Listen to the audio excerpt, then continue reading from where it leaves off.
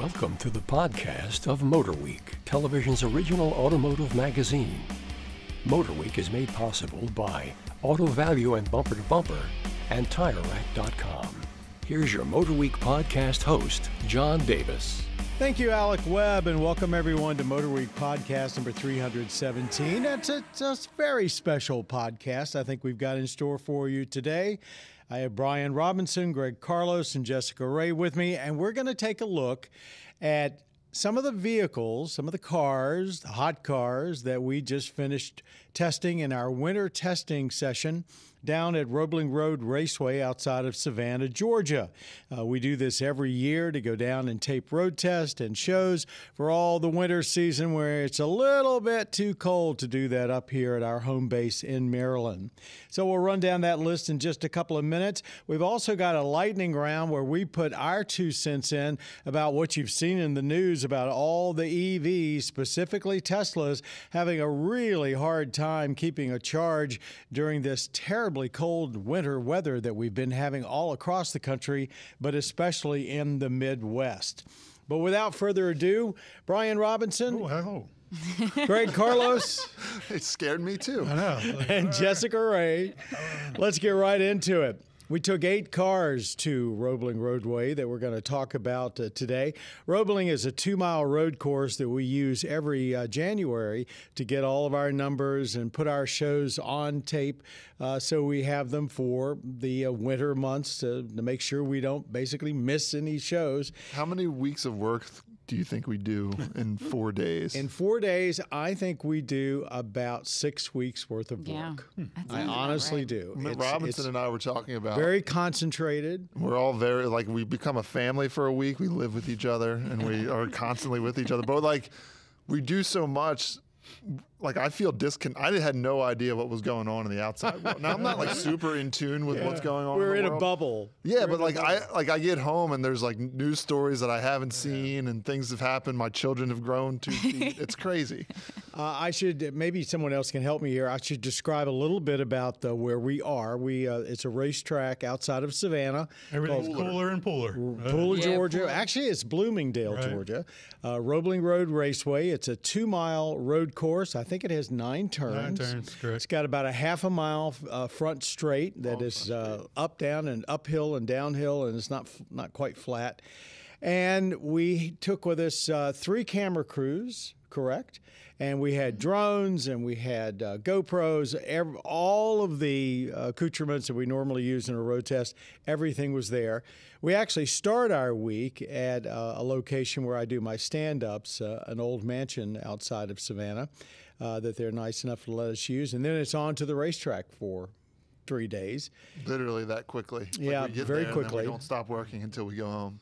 So the first 2 cars that we are going to talk about, and I'm going to use our bell so that we don't sit here and basically ramble on forever, are actually Ken's. We had a 2024 Subaru BRZ TS, their new TS version, and I'll let somebody else talk about what that means. And also the close Ken, the Toyota GR86 Torino edition. I think I got that right. Trueno. Trueno edition for all of you. You say it right in the show. I say it right in the show, but I had help. Okay, starting now, 2 minutes. Tell us about these 2 cars and maybe how they were different on the track. We're talking about the 86 and the BRZ, rear drive, front engine, sport coupe, affordable, not gobs of power, but great fun to drive. And they are cousins. They're very closely related mechanically. Yes, mechanically and even visually. Mm-hmm. So the TS package for the BRZ is basically a handling and brake upgrade, new dampers, bigger brakes, manual only, and the Trueno is more just like a paint throwback paint scheme, but you can add a handling package to that, which is essentially what we had with the TS. The TS is STI tuned, not a formal STI version, but 228 horsepower, which compared to everything else we had down there, which was over 500, pretty much everything, they don't really feel underpowered. I mean, they get around that track pretty good. Yeah, I think typically those lower horsepower cars on this specific track struggle. but I didn't feel that way in these because they're so well balanced, because even though they're front engine, they still have that kind of like mid-engine 50-50 weight balance. Because the engine's actually probably a little bit It's pretty behind far the back, and it's front also axle. a box. It's a boxer Pancake, engine. so it's mounted really low. Yeah, and it's a Subaru boxer engine, and I really enjoyed it. It was refreshing coming, as you alluded to, the 500 horsepower cars and 600, in some cases almost 700 horsepower cars. Getting in one of those, and then it becomes more of like the old school fun driving, where you're driving a slow car fast, and you're more focused on for me specifically, like I was more focused on my line, my downshifts, and I found that actually, like you would expect with a manual low horsepower car, it was a lot of fun. And something I didn't realize is that we actually had 2 SUVs there and some bigger cars. And the vision that I got out of the BRZ and the GR86, I felt like I could see everything, man. Like it was beautiful. Yeah. There weren't like A pillars in my way. There weren't like bulky B pillars. Like I just felt like I could see the entire world in front of me. It was awesome. What about the TS treatment on the BRZ? It's weird because like so I mean, it's the they first go time as they've far as they gotten can without calling it an STI. Yeah. And STI is actually even in the gauges. There's an STI, digital badge in the gauges. But there's also a TS badge on the out. It's so weird, like that they don't just go. Why didn't full. they just call it STI? It's got to be something with the did- fact that it's also a Toyota, right? Like they don't want to give a full STI. Maybe. But also, it's like it doesn't have more power, right? I feel like to That's probably a give good it point. a true STI treatment, It you'd needed to have have a to boost. it'd have to have some sort of boost. And Quite literally boost. yeah, Is it worth the money for the TS package? If handling is your priority and you plan on like taking it some track days, absolutely. If you have no desire to drive fast, then probably not. Okay, that's a good place to end that. Let's move on to one of the SUVs there, and it Thanks for wasn't letting me finish that thought. absolutely. His finger was right above. I was that. right. I was hovering. I was going to draw it out, keep drawing it out, see if you hit the bell or not. But Okay, 2024 Porsche Cayenne Turbo GT. Who would like to start and give us a quick synopsis of what this really was? I feel like Greg should start because he spent I a was lot in of those time in this. SUVs a lot, man. It was to the point where, like, I told Roberts, I'm like, man, we got to get in another car because I feel like I'm in the SUVs the entire time. But it's funny because, like, those two probably surprised me the most because we've had SUVs there before. And we'll get to the next SUV, which is the Urus Performante. But the Cayenne Turbo GT is surprisingly fast. Like it is an SUV, like of what, 2.5 tons. But it also has 650 horsepower, and it was delightfully playful. I mean, it was a true Porsche. It would step out for sure. Yeah, like even more so than most GT or 911s and Caymans that I drive. Like it was slippery. It does have all-wheel drive. And as we'll allude to with the other, we had the same engine in 3 different vehicles, which is the 4-liter twin-turbo V8. Each vehicle it was in, it had a different level of horsepower. It had 650 here. This is the Cayenne Turbo GT is Porsche's, hot rod SUV. And to me, it was like I couldn't enter corners as quickly as I could in other cars, but I would always, if I would exit, I would probably exit faster or at least as fast as I could in anything else. yeah, the Turbo GT is the Cayenne Coupe, even though Coupe's not in the name. It's Coupe only. So it's kind of fastback, less Yeah. not squarish at all. It takes away utility for Yeah. the. And it's a slight update over the last Turbo GT. It's got wider tires on there. They upgraded the suspension to the 2-chamber air suspension. There's like virtually no roll in that thing. None. On the track. It did not feel like an SUV in any way, shape, or form. It didn't look like an SUV. It takes you a lap or two to wrap your head around pushing it that hard in corners, but ton of grip and really rockets off corners like Greg said. I was gonna say, seeing it like coming down the straight, like especially when Greg was in it, like hauling. I mean, it looks like a missile just coming. It whistles too. It does. I was in the back seat. Whistle missile. A whistle missile. Well, getting into that front straight, getting down to the end of it, you were doing what? 160? I was approaching one. I have to go back and look, but I was approaching 160 for Which sure. is- Well, I think the bigger thing was which we'll get to, the 911 GT3 Manti package. I was hitting the outer rumbles on turn 9 at about between 127 and 130, which is fast. That's which really is at fast. the entrance to the straightaway. Correct. Yeah. And then I enter that corner at about like 102, 103.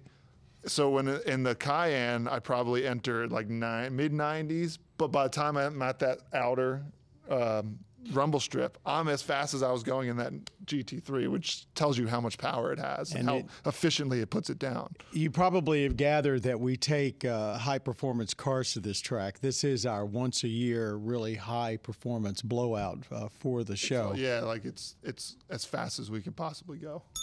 Okay, and you alluded to the Lamborghini Urus Performante. Let's switch gears to that.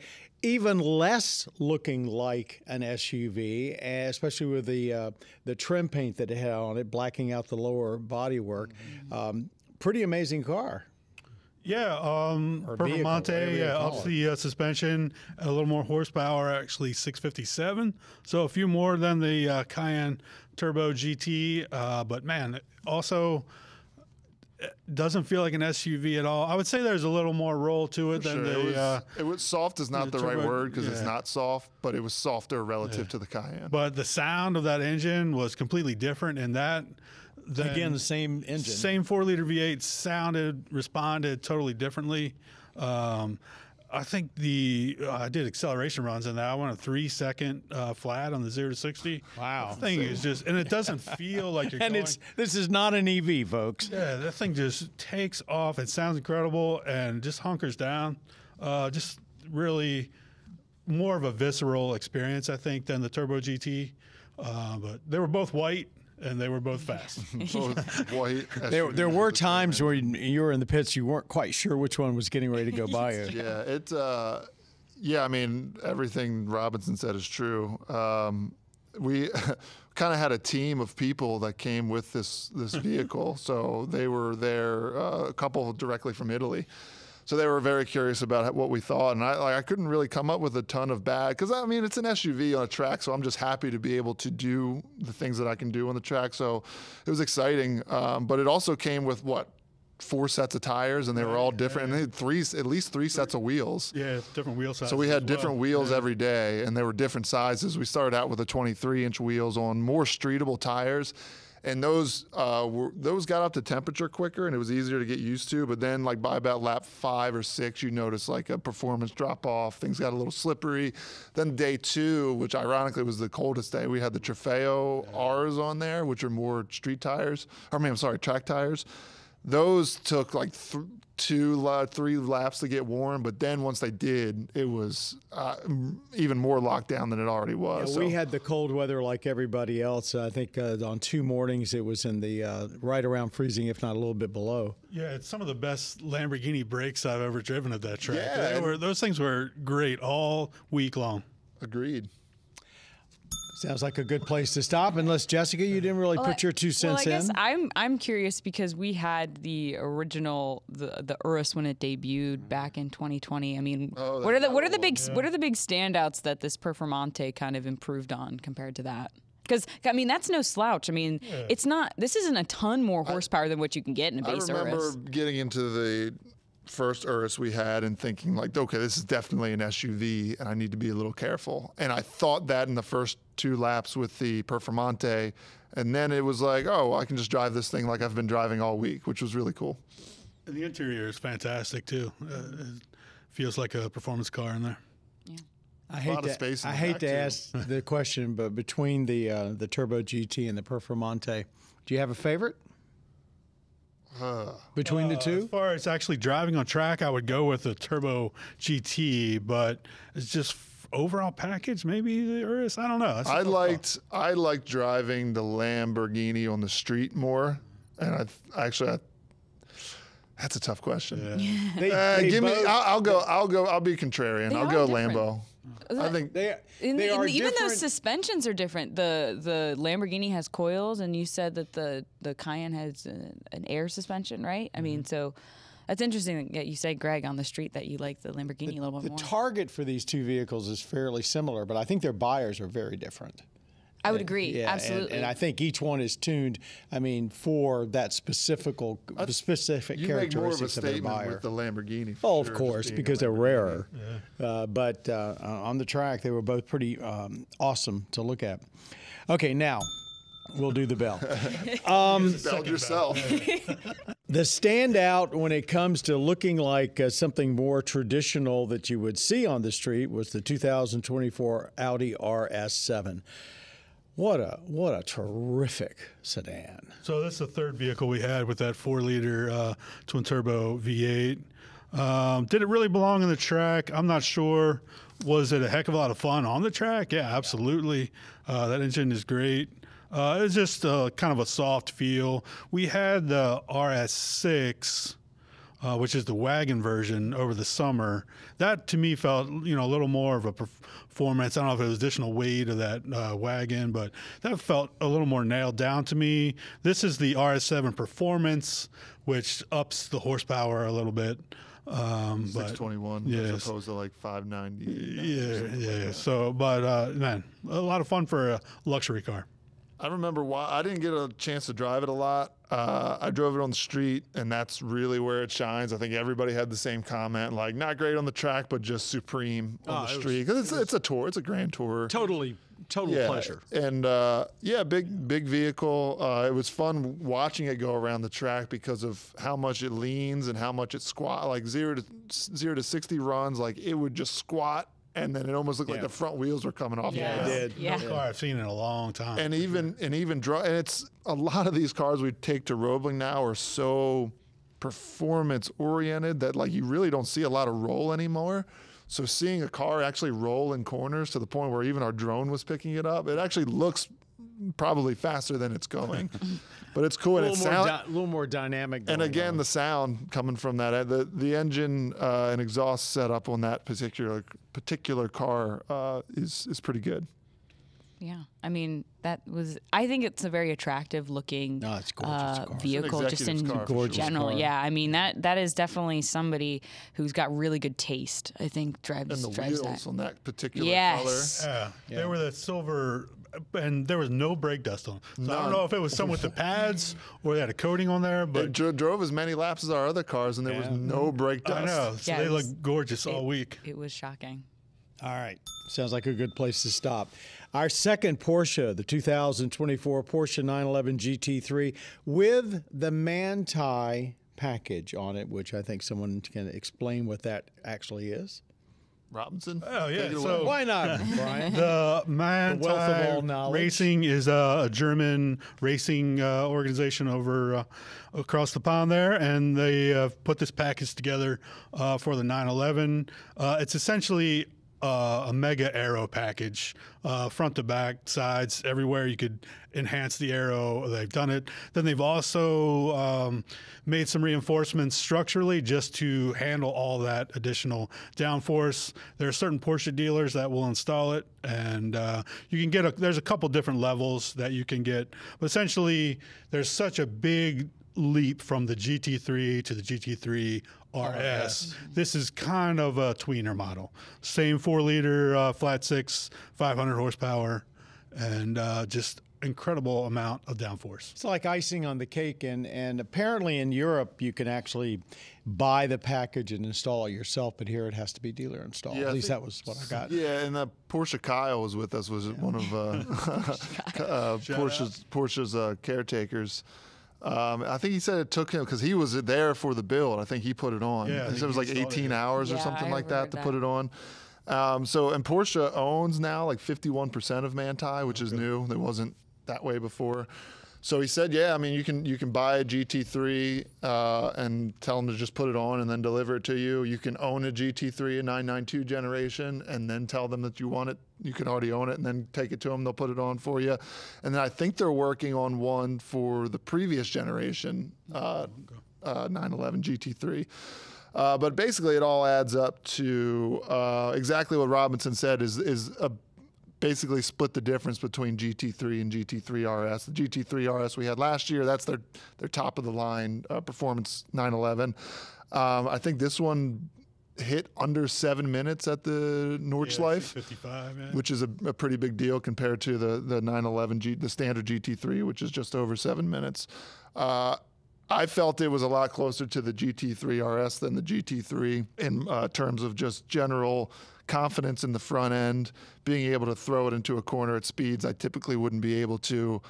And the constant with Porsche is, we go through some tires at Roebling, and if you could look at those tires on day 3, and it's like we haven't even used them. It's incredible. And that's a huge thing at this track. We usually go through tires like you do bottled water. And keep in mind, we're going to come back to this, but so I mentioned how fast I was coming off a 9. So I hit, I think, like 163, maybe 164 at the end of the straight in the Manti package. Everybody remember this because it's going to come back up later in the podcast.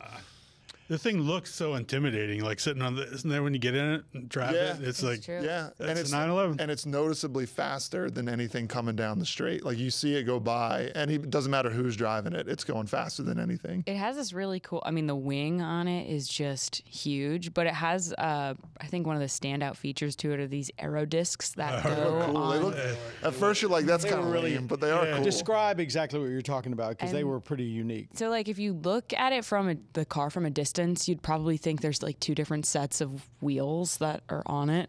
But essentially it's like a disc that attaches to the 2 rear wheels and allows the air to flow through a little bit better as it approaches that rear wing, just optimizing everything. So it looks a little funky, but then when you like look at it a little bit harder, you're like, okay, wait a second, that's actually like really cool. That's all the kind of things that a race team, if they're allowed to, is going to do to a car to get that little extra edge, and this is what you've got. I think they added stuff underneath in terms of aero too. Yeah, like was it? Yeah, because you could turn at one point we thought something was hanging down, but it was just extra aero going to the front wheels. But then I'm looking under there. There's not like a single gap under that car. It's almost completely closed off. And the windshield as well was like a special type of glass because we usually suction cup our GoPros onto all sorts of glass, and they said that was a no-no. Fascinating car, fascinating 6 vehicles. We're going to hold off 2 of the vehicles to talk about a little bit later in the show, and it's 2 that basically are 2 Detroit-bound vehicles. 2 American vehicles, the 2024 Ford Mustang Dark Horse, a new model for the Mustang, and the 2024 Chevrolet Corvette, hard to get his hen's teeth, Z06. Which both were incredible at this track.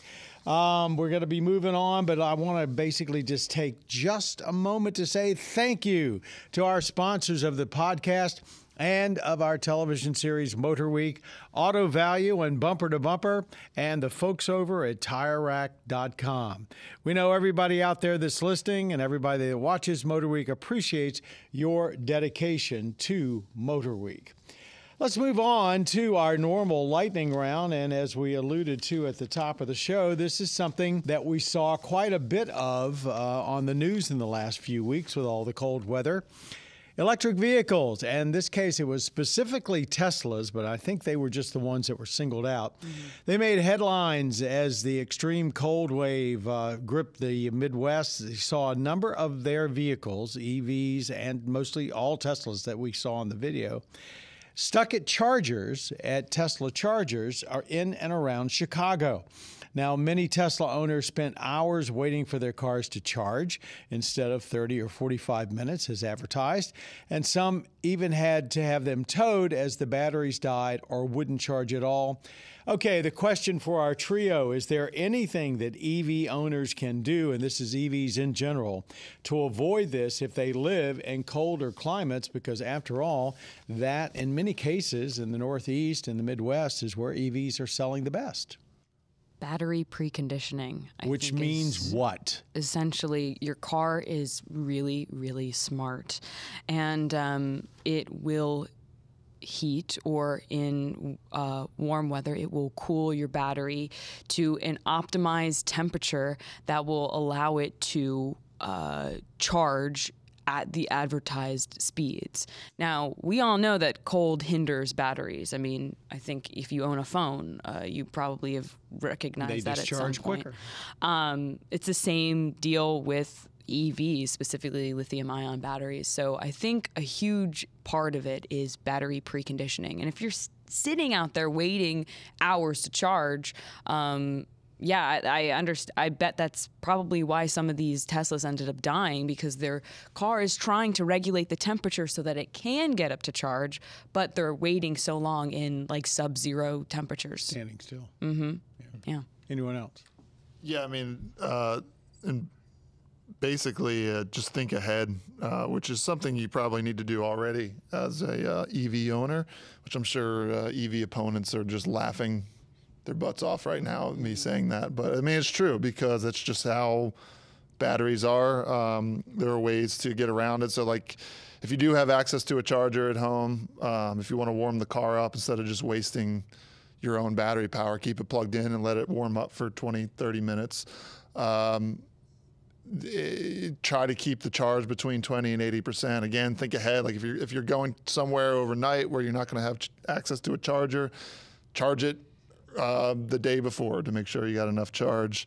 And yeah, so an interesting anecdote, we have an EV6 GT, which I took home last night to charge. And so the way you precondition that battery is you set the EV charging location in your nav.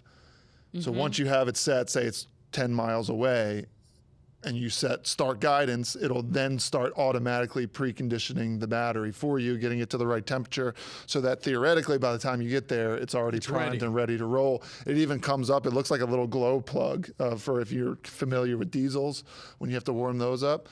It looks like it's literally a little glow plug that shows up in the battery charge area. And then when you get there, at that point, it's preconditioned, ready to go. But it does give you a warning saying, just so you know that while you're driving there, because we have to get the battery to the right temperature, it will use more battery than it would had you just been driving without preconditioning the battery. So there is a cost there, but you end up making it back once you get to the charger ready to roll. Brian. That's great information. I have nothing to add. Well, let me add a little something. A lot of what we heard from Tesla after the fact, responding to these news stories, was basically, you know, we've laid out all of these things that you can do, and you need to follow them. But summing them up, here's what Hertz tells folks that are renting Teslas from them in cold climates. And the first thing is exactly what you said, Greg. Warm up the battery and get it preconditioned. They also said warm up your cabin before you actually drive, because that basically will then you can turn your heat down while you're driving, and that reduces the how much power is being taken from the battery. You also mentioned using the navigation, and they say use the navigation even for your regular routes, because it will get you there as fast as possible. And again, it will precondition the battery for their superchargers. They said if you've got it at home, leave it plugged in all the time in cold weather. Immediately after you get somewhere, if at all possible, plug it in again. They also say while you're still at home, make sure you completely defrost the vehicle and get all the ice off of it. They didn't go on to a couple of other things that are more safety related, including get winter tires and slow down. But basically they're saying precondition, keep it plugged in, and let the car plan the route, and you'll get the maximum out of the battery. Yeah, I think a lot of people just have to realize that in some of these extreme cold areas, you're not going to meet EPA range estimates. I mean, it's the same as a gas engine vehicle. You're going to get worse fuel economy in the wintertime when it's cold, naturally. But I think if you own an EV or are looking to buy an EV and you live somewhere where it's cold, I think you have to just be really practical. You got to do your homework, though. You've got to basically, you know, if you're not used to looking up information about a new car, you don't ever look at the owner's manual, you've got to do that so you are prepared. Yep. One last thing I have to add is that most EVs also for the climate have a driver-only function, so that instead of heating the whole car, if you are driving by yourself, you can just send all that air conditioning or heat to the driver instead of all around the car. So I leave it on that setting all the time. yeah, I mean, Because it's all about me. yeah, exactly. And you don't want people in the car with you. It forces them out. To be fair here, for folks out there saying, that just shows you how EVs are impractical in cold weather. If you live in the Midwest or the Northeast and you are in a climate where you get these incredibly below zero temperatures, chances are you either have or have had in the past a block heater on your car, on your internal combustion engine, to keep the engine warm and the oil basically so it'll flow. And that's something you plug in all the time. So, it doesn't matter whether it's battery or internal combustion. In extreme climates, you've got to do something extra. But one thing before we move on, we should mention, we talked about it on a podcast probably, I don't know, maybe a year ago, a couple months ago. But like diesel engines in extreme cold have very, very similar issues where sometimes, they won't even start. And we had talked about an organization up, I believe, in Alaska that was starting to utilize all electric school buses. Because they found them to be a little bit more reliable than diesel up in extreme cold. So just like everything, there's pros and cons. And like John had mentioned, I think, if you just have to do a little bit more of your homework. But it's possible. It's plausible. Now, if you're sitting there in a temperate climate and you're basically saying, not invented here, remember you have heat in the summer. Take a look at the extreme conditions in reverse, because that also affects batteries. Absolutely. Very good, everybody. Let's move on to our the last two vehicles from our Roebling Road 2024 adventure. Starting with the 2024 Ford Mustang Dark Horse, the first new name for a performance Mustang that I can remember in a long time. Anybody like to kind of give us the nutshell of what the Dark Horse really is? I can give some of the details. The few more horsepower, essentially a GT with the 5-liter V8. A few more horsepower to round it up to 500. Is that 500? And suspension upgrade. And it's if you remember the Mach 2 previous gen, this is similar setup to that, just with a new name. This is the first of this generation Mustang I had a chance to drive, so I can't really compare it to the standard GT. But Greg, I know you've driven both, so maybe you can take it from there. Yeah, I mean, and I only drove the Mustang on the street, but next to the previous generation GT 500, this Mustang Dark Horse probably drives the most unlike a Mustang I've ever driven, next to that GT 500, because meaning that it's super hard to unsettle it on the racetrack. I was waiting for that. But if you're it's so traditional much pony cars, you're always looking for traction in the back. All you gotta do is look at the this throttle, or just jerk the wheel, or just do something kind of unexpected to move weight around, and it'll step out. But we all had to try really hard to unsettle it, and a lot of it has to do with the suspension updates, but there's also just plain old rubber. It's like 305 width tires up front, like 315 in the rear. So there's just so much rubber on the ground, and they're basically slick tires. So I mean, it's a very un-Mustang-like drive on the racetrack in a good way, because it's very fast, it's very grippy. It sounds great, but I think the glaring weakness with this specific car that we had was the transmission. It had the 10-speed auto. And it screamed for a manual transmission. Every single one of us had the same comment. Which you can get. Which you can get, yes. Yeah. And I think it's such a good car that the transmission was the obvious downside of it. It was a little slow in shifting. It just couldn't quite keep up with what you wanted the car to do. If you're in drive, it was kind of a step behind, and sometimes a step ahead in some cases. And then you would think, okay, well, let's throw it in manual and use the paddles. And even then, it wouldn't let you do what you wanted to do. You had to kind of think ahead. Again, with like Teslas in cold weather, you have to think ahead, where you almost had to touch the paddle before you needed to shift, because then it would take a beat. And then even downshifting in the corners, it would just lock you out if you didn't meet its parameters. Yeah, my last run on it, I felt good about it. Yeah, you got to plan way ahead, as you mentioned.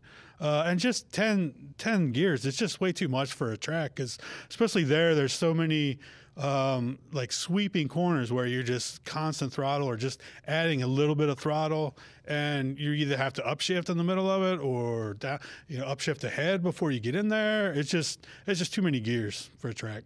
Agreed, but I don't want to harp on that too much because it really is a good track car, and I think with a manual, it would have. I think we probably would have been thinking of that as one of our favorite cars. It sounded awesome. But I mean, every Mustang V8 sounds awesome, but I don't know. To me, the sound was a lot more realistic than last gen. That to me, it kind of had a fake sound. This thing just sounded loud, aggressive, and like almost straight piped. I mean, it sounded awesome. I also think, like, stylistically, the exterior, I think what they did to differentiate it from just a normal GT and, of course, an EcoBoost, like, I think it's a mean-looking car in, like, a very good way. When that thing would come down the straight, it was just really menacing, and kind of, there's just a little bit of like a body kit on it, and then it has this like new front fascia where it's like blacked out there, so it looks really, really good. It had the Recaro seats in it, which are actually really comfortable. Personally, I thought that they're some of the most comfortable sports seats that I've been in myself. And then probably, I mean, Greg and I drove this generation Mustang, and I do like, it's like custom, how much you can customize the new digital gauges. I know a lot of people really like the analog gauges, but this is the digital future, and I think you're able to kind of see more customization in like a very good way. Like being able to use those like Fox body gauges on them. I know they're digital, but it's just a really, really cool way that you can like customize your Mustang. And Ford says they're going to do more stuff with like that in the future. So I think all good stuff. All right. Robinson. Yeah. Go ahead. Yeah. Go ahead. No, I do I not want you. I respect the bell. I want our listeners to get every bit of your wisdom. So spit it out. I had nothing wise to say. Move on. No. All right. We will move on. I can't get it. I can only make him do so much. 2024 Chevrolet Corvette Z06, currently the ultimate new generation Corvette. Mm-hmm. Oh yeah, the thing looks fantastic. 670 horsepower, thanks to an all-new LT6 V8, which is pretty much right out of their C8R race car, flat plane crank. Sounds insane, more so than any other Corvette. I did the acceleration runs in that, 2.6 to 60. It's got a launch control which you can customize. You can set where you want it. I was launching at like 4,500 RPM. Oh, really? And the thing was just like a tiny bit of slip and then just took off. It was only one time I remember you slipped up a little bit. Yeah, but that's crazy. I thought you'd be down like 3. Yeah, no, 4,500.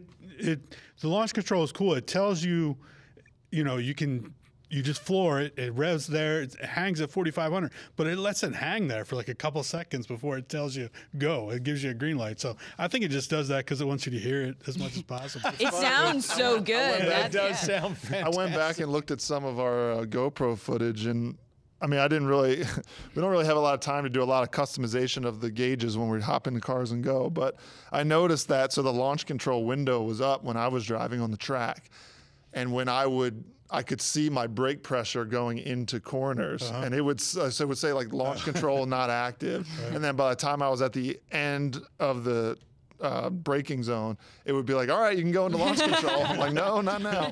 But yeah, it's a very cool looking car, and I can't wait till people see this test, because me and Ben Davis, shout out to Benny D, just got some spectacular exterior shots of this car, because it was like the perfect day to shoot. It was like a very moody background, and I know I'm not talking about performance here, but it's more artistic.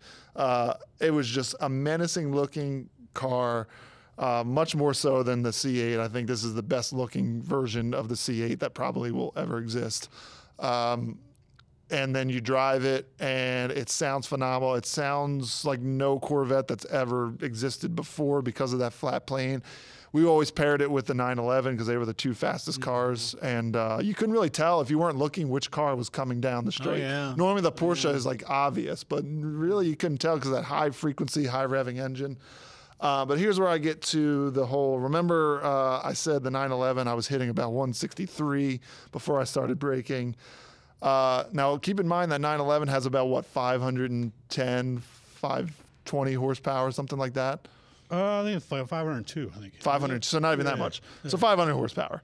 The Z06 has 670 horsepower. I gave it my best shot probably 10 times to get to a top speed. And I think we saw like 160, maybe 161. And this car has 670 horsepower. And I'm not sure why it's not faster. I don't know. And Robinson, you'd brought up an interesting thing about heavier? Torque. No, it's 200 pounds heavier. All right. Not enough to make a difference. It only has 460 pound-feet of torque, which is surprising that there's 190 less than the horsepower. Normally they're pretty close to each other. Yeah, usually those numbers are pretty close, and it certainly doesn't feel like it, like in accelerations. So yeah, it's definitely some tuning. The other interesting thing you said is you hit like 130 in the quarter mile. Right. We're coming off of turn 9, and we have like a whole half mile to get down there, and I still only got to 160. 30 miles an hour on top of that. Yeah, which is, it's just an interesting part that I'd be curious about. Like maybe I don't want to say it's conspiracy theory. Like, is it detuned in some way? Like, why did this car not go? I would love for somebody to tell me. Maybe I'm not driving hard enough, but I would argue that I've driven every other car there the exact same way, and I've gotten faster. Maybe the speedometers are wrong in other cars. I don't know. I would love to be explained to, but all I can say is that when I was driving this car at the end of the straight on this particular week, I was asking myself, why is it not going faster? But did it feel as fast? It felt fast because, and then Robinson knows this. Like, I went out for a warm-up lap with somebody. He's like, I thought you were doing a warm-up lap. I'm like, I was, because it's so fast. Like, I was going through corners at a much higher rate than I was in the standard Stingray because it's just so grippy and quick. Yeah, the last Corvette we had there, we're like, man, this chassis could handle so much more power, which they've delivered. But then they also made the chassis better. So now it needs another couple hundred more horsepower. I think it needs to go well over 700. Do you think that maybe it might have something to do with the new E-Ray? No? That's the electric Corvette, which has hybrid. Technically it's a hybrid. Hybrid all-wheel drive. It has a small electric motor in the front to give it some to make it four-wheel drive. I love them to send me another one. Because I want to say, I think technically that is faster than the Z06. It's a tenth quicker. 2.5. It's quicker. Is it faster though? Yeah, it's faster. Yeah, it's quicker, but maybe not faster around a track. Which we hopefully we will find out relatively soon. Definitely need one. Yeah. All right. Thanks, everybody. That's our rundown of our 8 Roebling Road 2024 masterpieces. The BRZ, the GR86, the Cayenne Turbo GT, the Lamborghini Urus Performante, the Audi RS7, the Porsche 911 GT3 with the Manti, Ford Mustang Dark Horse, and of course, Dark Horse and the Z06. Quite a roster of vehicles to take down there. Absolutely. And we had a great time, and we've got some great video, as Greg mentioned, coming up for you in additions soon on MotorWeek. Some words. We might even not. We might not even show track shots of the Z06. That's how good of static shots we got. They were and beautiful. I got a fantastic hero shot of Robinson. Just the wind was perfect, the lighting was perfect, and he's just leaning up against the Lambo. And I got this fantastic drone shot. Our hero shot. Moving on. Anybody have a rant and rave this week before we wrap rant things about up? that. Oh, we had a good time. It ended up being a great trip, regardless of the cold. Okay. How about you? I might have the lady speaks up. Go ahead. That has nothing to do with anything we really talked about today. So my dad is in the market for a new car, and once he rode in my Maverick, he was like, "Ooh, I like the idea." Bring us up to date. People may not realize you just got a brand new Maverick hybrid. Yeah, Ford Maverick hybrid. Took delivery that like a month or two ago. Yep. And so the first time that he was in it, And he told me he'd never been in a hybrid before. I never really bring cars around him. He doesn't live super close to me, so but it was his first time in a hybrid, and he was really, really coming around to the idea of buying a hybrid. Well, so now we're kind of thinking about going car shopping. He likes the idea of a hybrid. He has a Mazda CX-5 right now. It's getting up there, almost 200,000 miles, and so he wants something new with more convenience features. And I'm kind of looking around, and there's just like brands that we have to, we'll go see cars of because they don't offer any traditional hybrids. Right. And so looking for something comparable to a CX-5, Mazda doesn't have any hybrids. So my dad really liked Mazda. That's kind of out of the question. My rant is that I'm just shocked of how small the list is. I thought it would be bigger for the amount of hybrid crossovers, compact crossovers, 5-seaters, that's the largest segment that, to exist. And your options are incredibly limited. And critics would say, I would agree with you, critics of EVs would say that the car companies in general have spent too much time concentrating on pure electrics and missed this middle step, which Honda and Toyota have shown to be extraordinarily viable. There's one domestic. There is one domestic, and that is Ford. Right. With their Escape. And I'm talking about pure HEVs. I'm not talking about plug-in hybrids. Right. Just an electric powertrain to assist the gasoline powertrain, small battery, not a lot of no plug-in capabilities, but gives you anywhere from a 30 to 50% boost in fuel economy. Yeah. So I think it's very sad. Yeah. We could be doing for those folks that hold the environment as something we need to work on really hard.